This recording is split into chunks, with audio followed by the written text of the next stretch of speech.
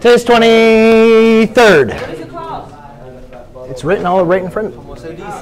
So in this example, ladies and gentlemen, we have the fourth root of negative 64. Now, there's something that's very, very important that I want to get to. Before even thinking about the numbers, all right, if you guys remember, when we were looking into square roots, we could not take the square root of a negative number, right? Because we knew that there's no number multiplied by itself is going to give you a negative number. Well, the same thing is going to occur, ladies and gentlemen, when we have a even root. So if we have the fourth root, if we have the fifth root, the sixth root, or the 102nd root, anytime you have a even root, you cannot take the root of a negative number. Okay? So this one is just going to be what we just say is cannot be simplified. Now, we could use the imaginary system.